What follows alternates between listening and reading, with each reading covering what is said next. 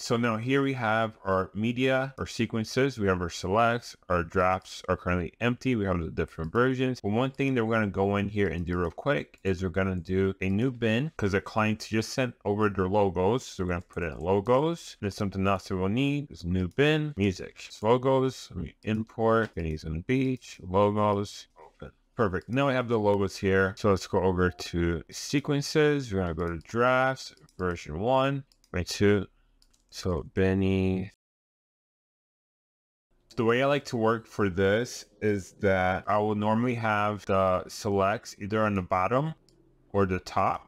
I normally have them on the bottom just because I find it easier to be able to just pull the clips up versus bringing the clips down. And I want to have my main timeline that I'm looking at just at the top, I guess in the middle, since I'm, if you're going to be scrubbing through here, it's a lot easier versus just scrubbing down here and trying to look up. So let's go over here. Let's over the new clips.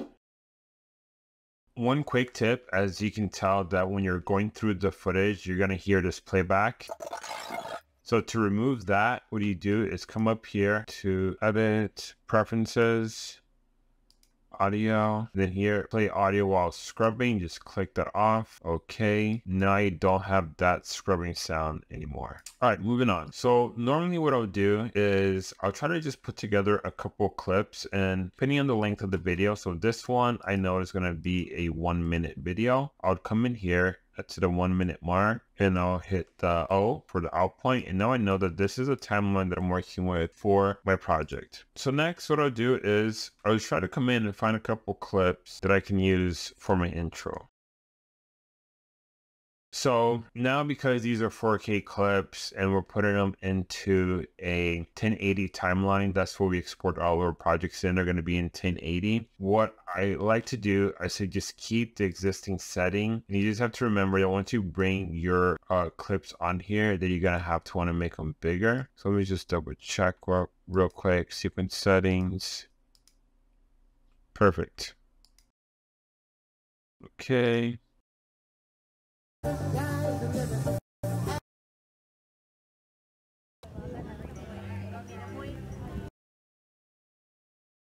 this is really me just putting together kind of a rough cut for the project. So for the next step that I'm going to show you, so it's definitely like them walking in, but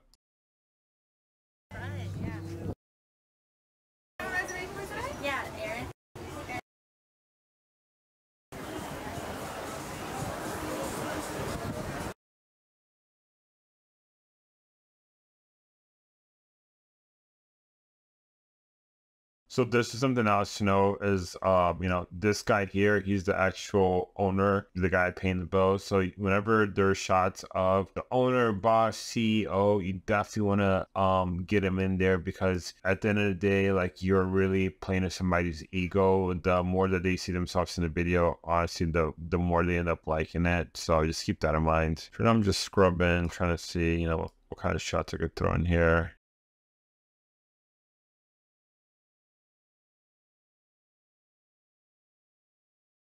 Anything like, people's reactions is always good. You want to show people having fun. At the end of the day, we're selling an experience. As you can tell right now, I already went over the 1 minute mark, but at this point, what I'm doing is just try to find clips that I like to put on here. And once I start playing with trimming down things, this would get a lot shorter. So this is a shot that I really liked.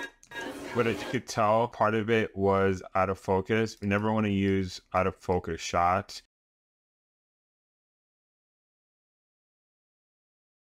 Good one. Showing them sharing the food.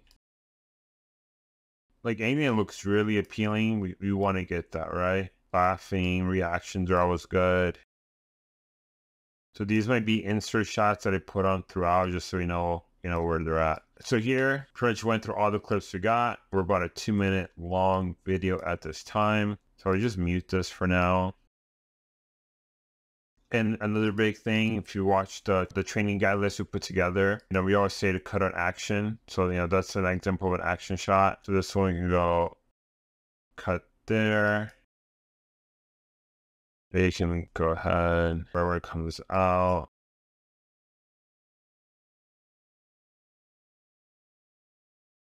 So this one here, her putting that shot in there, what I might do is you just move this one back a little bit to see her putting the shot. Then I cheers. So I might move this one away just because, you know, we saw that girl drinking the drink. So what I might come in here is just move their placement. So we might just have this come to the side. Make sure to take a photo of the drink. And then we can have her friend like tasting it, like, oh, that looks really good, right? So him doing that, what I might look for is see if there's a shot of them laughing, because you're always gonna have reactions to what's happening. All right, so I'm gonna go back here to them. So it's all food. See that's cute. So let's do that there. So we'll cut that one out. We'll throw this one in and see if we can get a shot of them laughing. All right, so maybe we don't have one of them laughing. And it's just a process of like looking through the clips and trying to see what's the best shot that we can put in there. So like having them organized into different sections just helps that process. So that's a good reaction shot. I'm gonna bring that up there. Just want to have it later. Okay, cool. So remember, cut an action. So maybe just to tease all the different food, we'll do the top-down shot. So let me see if we can get a smoother version of that.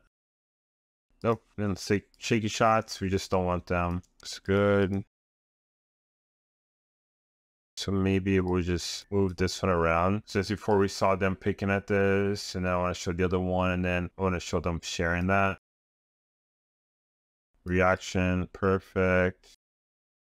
So you might lose this one because you already showed this, but it's good to have them like sharing the food. What else am I missing? So already have that shot, remove that. Oh, this one's good. We can add that on here. So now, you know, we're already down to about 1:04. Other things that I want to do is add some of like, you know, the vibe. These are the little shots that really make place. You have the guy singing, which is good to have. And then we have a lot more drone options. But now that I have an idea of what this is going to look like, the next step and what we're going to be doing is actually sourcing music.